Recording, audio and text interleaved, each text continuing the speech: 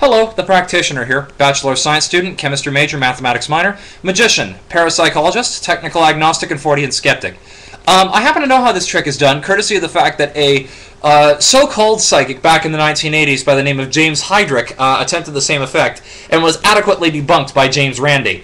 What he did was he basically just blew on the page of the phone book or the book in question, and Randi debunked it by putting little bits of styrofoam around the book and, of course, to detect blowing. And needless to say, of course, Heydrich couldn't replicate his feat, his demonstration when placed under these controlled conditions. So, like I said, this one's just a simple case of blowing on it and can easily be debunked. Anyway, that's my thoughts. Toodles!